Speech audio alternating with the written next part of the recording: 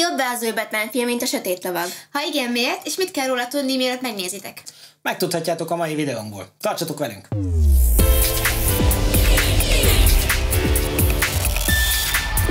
Sziasztok! Nemrég megnéztük az új Matt Reeves féle Batman filmet. És nagyon tetszett. A nagy kérdés persze az, hogy az eddigi nagy kedvenc, a Batman sötét lovag, amely Christopher Nolan rendezésében készült, és Heath Ledger legendás alakítása tette felejthetetlenné, vajon méltó versenytársat találta az új The Batman című 3 órás eposzban. Ennek fogunk majd kicsit utána járni. Lányok, nektek hogy tetszett? Nekem nagyon tetszett. Nori? Nekem is tetszett. Én most nem voltam annyira nagyon, nem dobtam le tőle annyira az agyamat, mint ezek ketten, de tetszett. Jó volt. Ezek ketten. Én eldobtam tőle az agyam. Én is. Most már nincs agyam. Kár. Tehát zseniálisnak találom a filmet, egy csomó minden miatt, ugyanúgy a fantasztikus zene, Michael Giacchino komponálásában, és a fantasztikus képek, a sztori, az egész szereposztás, minden nagyon tetszett. Egyszerűen ezt végre úgy eltalálták. Christopher Nolan egyszer azt mondta egy interjúban, hogy a Batman az egy olyan téma, amit minden korszak újra tud alkotni, és újra tud álmodni, és minden korszaknak megvan a saját Batmanje. Ugye ismerünk már nagy rendezőket, akik Batmannel foglalkoztak. Tim Burton, Joel Schumacher, Christopher Nolan, ugye igen, azt már Zack Snyder. Nem csak nagy nevű rendezők, de nagyon híres színészek is játszottak már Batmant, és nekem az első benyomásom az volt, amikor Robert Pattinson felkéréséről hallottam, hogy ő lesz az új Batman, hogy szétröhögöm az agyam. Én is. Tehát egyáltalán nem számítottam erre, főleg azért is, hogy kinéz, ugye. Batman az a nagy darab, ugye, érted? És Pattinson meg hát nem arról híres, hogy milyen nagy muszkljai vannak. Tehát ugye legutóbb Ben Afflecket láttuk Batman szerepében, aki egy elég testes, nagy darab, nagyon brutális szuperhőst hozott. Igen. És hát ahhoz képest Pattinson kb. Fele akkora. Rohadtul nem az volt a lényeg, hogy ő mekkora darab, hanem ő egy nagyon korai Batmant mutatott be, és itt előre bocsátjuk, hogy megpróbáljuk spoilerek nélkül bemutatni ezt az egész filmet, de lehet, hogy kisebb spoilerek előfordulnak. De nagy dolgokat nem fogunk semmiképpen elárulni. Tehát arra nagyon figyelünk, hogy nagy dolgokat ne áruljunk el. Ami zseniális volt többek között, ugye a nagy elődök, Tim Burton vagy Christopher Nolan, mindegyik arról volt híres, hogy újra gondolták az egész Batman sztorit. És Matt Reeves azért nem volt egy akkora nagy nevű rendező, ha bár csinált ugye a Cloverfield, a Let Me In, a Planet of the Apes sorozat, az mind az ő nevéhez kötődik, amik jó filmek is voltak, de valahogy azért nem lehetett egy kategóriában emlegetni mondjuk egy Christopher Nolannel, vagy egy Tim Burtonnel. Igen. És szerintem ezzel a filmmel most igencsak beverekedte magát ebbe a ligába. Kedvenc jelenetetek? Autós jelenet. Autós üldözés. Az volt igazából a kedvenc részem, mert úgy magányról megcsinálva, meg a Marvelre emlékeztetett. Amikor a tűzből kijön a Batmobile? Igen. És aztán a pingvin, Colin Farrell fejjel lefele az autóban. Igen. És ez egy ilyen Hitchcockhoz nagyon-nagyon hasonlító kameraállás, amikor az áldozat szemszögéből mutatja a kamera az nagyon a történéseket. Végigment a hátamon. Tehát ilyen hidegfutkározós jelenetek vannak. A hideg, igen. Amit érdemes tudni, hogy Matt Reeves dolgozott már Greg Fraserrel, aki zseniális operatőr, és ezt a filmet is olyan teljesen egyedi módon fényképezte, ami szerintem egyrészt teljesen szembe megy a mostani divattal, mert a mostani divat ugye az, hogy a filmeknek mindenütt tökéletesen megvilágítottnak kell lenni, éles kell legyen a kép, sokszor annyira ezeket a legújabb technológiájú objektíveket használják, hogy úgy néz ki, mintha a főszereplő kiválna teljesen a háttértől, és a háttér el van homályosodva. Na most evel ellentétben Matt Reeves és Greg Fraser pedig anamorf objektíveket használt, amiket ugye az 50-es, 60-as években hoztak be, és emiatt nem a legmodernebb, nem a legtisztább képet adják. Ugye ezek összesűrítik, ezek nem kerek alakúak, hanem ilyen ovális alakúak, és összesűrítik a széles vásznú képet egy ilyen tömörebb képé, amit majd aztán széthúznak, és emiatt minden, ami a kép közepében van, megmarad szép élesnek, de minél messzebb távolodunk el a kép közepétől, annál jobban elmosodnak, eltorzulnak a részletek. És ez a mocskos, kicsit mocskos kameraobjektív olyan gyönyörű, hát szemnek tetsző torzításokat hoz létre, amik egyszerűen fantasztikus fényjátékokat, meg ilyen homály és éles kontrasztokat hoznak létre, ami nagyon-nagyon szép volt. Nagyon szép volt. Ezekről még tudni kell amúgy, hogy nagyon nehéz velük dolgozni ezekkel az objektívekkel, tehát sokkal durvább megvilágítást igényelnek, sokkal fényigényesebbek, nem beszélve arról, hogy azért jóval drágábbak is persze. De ennek a tetejében még azt is megcsinálták, hogy ugye az egész film során vagy esik az eső, vagy hallod valamilyen módon, hogy víz csöpög, vagy csorog. Minden csillog a víztől, tehát ez a nyomasztó, sötét hangulat, ez végig ott van a filmben, és hogy ezt még jobban kihangsúlyozzák, képesek voltak az objektívekre szilikont kenni, meg bevizezni őket, meg mindenféle olyan dolgokat csinálni, amitől még mocskosabbak voltak, és még jobban összemostak dolgokat, és az eredmény valami fantasztikus. Kreatívak voltak, igen. Tehát nagyon-nagyon-nagyon szép lett. Neked a kedvenc jeleneted? Elejétől végéig az egész, de egy kicsit hosszú jelenet imádtam például, ahogy Batman megjelenik, az első, azt te mondtad, hogy neked is nagyon tetszett, tehát az első jelentben meséld el, hogy mi volt ott a lényeg? Hát ott mikor, ott láttunk egy ilyen utcai banda-szerűséget, pár ilyen kölyök volt ottan, akik fel voltak így öltözve, és elmentek... Huligánok gyakorlatilag, igen. utcai és huligánok. Egy ilyen föld alatti alagútban volt, ahol a metrók járnak, és ott rátámad ez a banda egy védtelen emberre, és akkor elkezdik így szekálni, megverni, és akkor feltűnik Batman, és úgy tűnik fel, hogy az elején csak a lépését halljuk, hogy így dobban a csizmája, és közelít a kamera oda, ahonnan jön a zaj. De csak sötétséget látunk. Igen, és halljuk ezt a csizmadobogást, egyre hangosabb lesz, egyre közelebb jön, és aztán látjuk az embereknek a fejét, az arcát, hogy mindenki így néz az egymásra, hogy most mi történik itten, és akkor tűnik fel így a sötétségből, hogy kivál Batman, és egész jól néz ki ez az jelenet. Instant libabőr. Nagyon vagány volt, igen. Olyan jól megcsinálták. Tényleg. Aztán ott volt ugye az autós üldözéses jelenet, amikor a pingvint üldözte, hát az is valami fenomenális. És tudni kell róla, hogy Matt Reeves nagyon odafigyelt arra, hogy amit csak lehet, mindent praktikai effektekkel készítsenek el.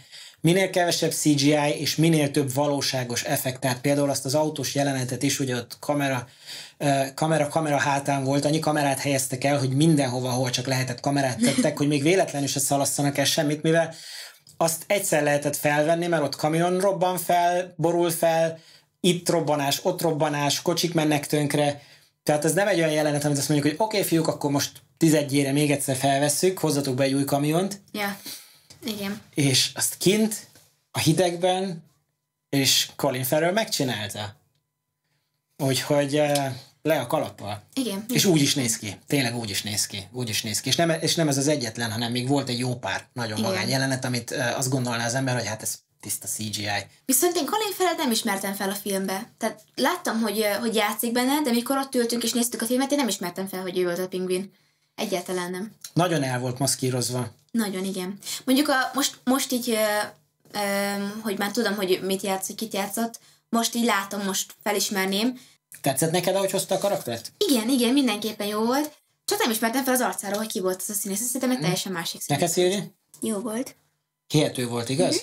Tetszett annyira, hogy úgy elképzeljed, hogy csinálnak belőle egy spin-off sorozatot csak a pingvinből? Igen, szerintem... Szerinted ér annyit az egész? Miért, igen. Hogy egy önálló sorozatot kapja? Nem tudom, én azért elgondolkodnék rajta, hogy egy önálló sorozatot Erre neki. is lenne. Nem tudom. Tehát nem tudom, mennyire tudjátok, Matt Reeves most 2 sorozaton is dolgozik a Batmannel kapcsolatban. Az egyik volt egy Batman sorozat az HBO Maxnak, amit annak idején Gotham PD-nek neveztek el, és most átváltoztatták a nevét Arkham-ra, míg csak a tárgyalások folynak úgy igazából, és aztán ugyancsak Matt Reeves rendezésében készül majd a Penguin spin-off sorozat Colin Farrell-lel. Úgyhogy lesz elég Batman content a jövőben. Azt tudni kell amúgy, hogy Batman világ legtöbbször megfilmesített képregény karaktere, és a legnépszerűbb is. Igen, nem csodálom. Tehát ha azt mondom, hogy már a 40-es években is készültek Batman filmek, akkor azzal szerintem mindent elárultam. Nem tudom, nekem az eddigi legnagyobb kedvencem mindenképpen a Sötét lovag volt. Nekem is. Tehát ott Hans Zimmer zenéje, Christopher Nolan rendezése, Heath Ledger alakítása, Christian Bale is nagyon jó volt, de valahogy Heath Ledger loptasolt. Heath Ledger vitte. Loptasolt, abszolút. Igen. És... Te nem láttad? Mondjuk az nem is annyira 12 évesek, mikor aludnik, szerintem, tehát elég durva. Tehát nekem a harmadik Christopher Nolan film is nagyon tetszett a második mellett. Ugye a második az nyilván vitte a pálmát, de a harmadik is tetszett maga a sztoria. Nagyon jó volt az egész Nolan trilógia. Schumachernek a két Batman filmjéről mondják, hogy azok az utóbbi idők legrosszabb Batman filmjei, nagyon sokan. Nem tudom, én szerettem azokat, és nem mondanám, hogy nagyon rosszak voltak, de azért tényleg nem lehet őket egy kategóriában említeni a Tim Burton vagy a Christopher Nolan féle Batmanekkel. Térjünk vissza akkor a mostani, az új Batman filmhez, ahol is ugye Matt Reeves elmesélte, hogy tehát ő úgy írta a forgatókönyvet már, hogy Robert Pattinson volt az agyába a kezdetektől kezdve, mint Batman, és amikor Pattinson igent mondott Christopher Nolannek a Tenet főszerep felkérésre, akkor Reeves egy kicsit letört, és azt mondta, hogy na oké, akkor ennyi volt a reménnyel, muszáj lesz valaki mást keresni. Viszont Pattinson meg azt mondta, hogy de mégis szeretné ő a Batmant is eljátszani, és még azt is képes volt megcsinálni, hogy Christopher Nolannek hazudott, hogy egy ilyen családi vészhelyzetre kell elmenjen, hogy igazából a Batmannek a meghallgatásra ment, és azt mondta, hogy családi vészhelyzet van, hogy azért kellett elmenjen, de viszont Christopher Nolan már tudta akkor, hogy Batmanre fog elmenni, és mondta neki, hogy tudom már, hol kell menni, nem kell hazudni. Tehát ez nagyon jó pofa volt, ezt így nagyon bírt, amikor így elmondták, hogy azért nem akarták, valószínűleg a Warner Bros. Volt az, aki elárulta a végén, hogy Christopher Nolannek, hogy vigyázz, mert azért Pattinson benne lesz a Batmanben is, tudjál róla. Azért azt így nagyon bírom, hogy így egyik rendező a másikat így tiszteli, tehát annak idején Schumacher például megkérdezte Tim Burtontől, hogy de biztos, hogy végeztél a Batmannel? Nem akarsz egy másik Batmant is csinálni? Mert ha igen, akkor én még nem fogok hozzá. Tehát igen, akkor nem csinálom meg. És akkor azt mondta neki Tim Burton, hogy részemről ennyi volt, én megcsináltam a 2 Batman filmet, többet nem akarok hozzátenni, csinálhatod. Tehát ugye egymást tisztelik, és aki valaha is hozzányúlt egy Batman filmhez, az valahogy bekerül abba a felső kategóriába, hogy ő egy Batman rendező volt, és a következő Batman rendezők azok már mind úgy odafigyelnek, és aztán meg is kérdezik, meg úgy a fanok is megkérdezik a régi rendezőknek a véleményét, mint például most Christopher Nolant is kérdezték róla, hogy na, és mit szólt igen. Az új Batman filmhez. Azért Christopher Nolant is azt meg is lehet kérdezni, mert ő azért olyan filmet csinált, hogy... Igen. Egy másik nagyon érdekes dolog, hogy mielőtt hozzáfogtak forgatni, megcsinálták ezt az egész szettet VR-be. Tehát megépítették 3D-ben, és virtuális valóságban a rendező meg tudta nézni, hogy melyik szemszögből néz neki például az a jelenet jól, mielőtt egyáltalán elkezdték a szettet megépíteni, és elmenni felvenni. Ami nagy munka. Ami nagy munka, de nagyon-nagyon jól hozzásegített ahhoz, hogy egy csomó ilyen építkezési, meg ilyen dolgokat megspóroljanak, ugye? Igen. Persze. Mert meg tudták virtuális valóságban, meg tudta már előre nézni, hogy oké, ez a perspektíva például ebből a szemszögből nem fog működni. Nem olyan jó. Színészi alakítások tekintetében ki volt a kedvencetek? Most a Pattinsont kivesszük, tehát nyilván ő, mint főszereplő, oké, de azon kívül. Hát Colin Farrell nagyon jól játszott szerintem. Jeffrey Wright is nagyon jól játszott szerintem, aki a Gordon felügyelőt alakította. Bár mondjuk nekem ott a Gary Oldman az mindig az lesz, aki az egy. Igen, nekem is Gary Oldman tetszett a legjobban. Gary Oldman az... De J.K. Simmons is jó volt az Igazságligájában. De nekem tetszett is Zoe Kravitz, ahogy játszott. Nekem is. Az is tetszett nagyon. Paul Dano, mint Riddler. Jó volt. Tehát mikor egy egyes jeleneten ott tényleg úgy így borsozott a hátam tőle, hogy ilyen kirázott a hideg tőle. Mikor összehasonlított például a Jim Carrey és Riddlerrel, Ja, hát aki ugye csak ég és föld. egy maszkba felöltözött idióta volt, aki vicceket, meg ilyen találós kérdéseket igen. talált ki. Ahhoz képest ez egy sorozatgyilkos volt, akitől mindenki retteget, Ez mert hozta azt a feelinget, hogy okos volt. Pszichopata, akire nem tudod, hogy most mit fog csinálni. Igen. És úgy látszott is az arca. Nagyon jól alakított. Tényleg nagyon. nagyon jól alakított, le a kalappal, ami Jó jól volt, alakított. nagyon. Ugye az első kérdésünk az volt, hogy van-e olyan jó ez az új Batman film, mint Christopher Nolan Sötét lovagja, és összehasonlíthatjuk az összes szereplőt, de az egyik választás, ami szerintem nagyon rossz volt, az Alfred választása volt. Andy Serkis szerintem gyenge választás volt, nem volt jó választás Alfrednak. Zseniális színész, de valahogy Alfrednek nem tudta Michael Caine alakítását megközelíteni. Hát, nem tudom, valahogy nem volt rossz, de valahogy a Michael Caine Alfredja kicsit olyan kedvesebb, olyan szerethetőbb volt, olyan egy ilyen kis aranyos kis öreg ember, aki vigyázni akar Bruce Wayne-re, mert kisfiúkora óta ismeri, Igen. És fontos neki úgy, mint ember. Jobban átjött nála. Amit még sokan jó dolognak tartanak az új filmben, hogy nem mutatta be 80-adjára a Wayne házaspár megölését. Igen. Tehát láttunk már egy milliószor, szinte minden Batman filmben láttuk azt, amikor lelövik, lassított felvételben szétszakad a gyöngysor, és potyognak a gyöngyök szanaszét az utcán, ott fekszik Bruce Wayne-nek az anyja meg az apja, és ő pedig kisfiúként ott sír.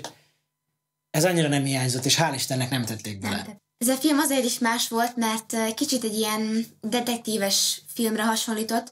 A 90-es évek noir detektív filmjei inspirálták a rendezőt, hogy megalkossa ezt a filmet, és úgy látszott is rajta, hogy ez más, mint a többi Batman film.